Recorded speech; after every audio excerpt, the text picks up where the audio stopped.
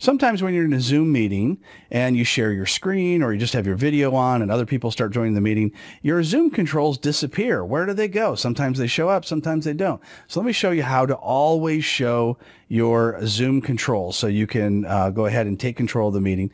What you want to do is with the Zoom application open, which is going to be behind the actual Zoom meeting itself, you'll click on Settings and you'll go down to where it says Accessibility. Then what you want to do is you want to check the box that says Always Show Meeting Controls. We'll check that box, click Close, and look at that. There's all my meeting controls have shown up.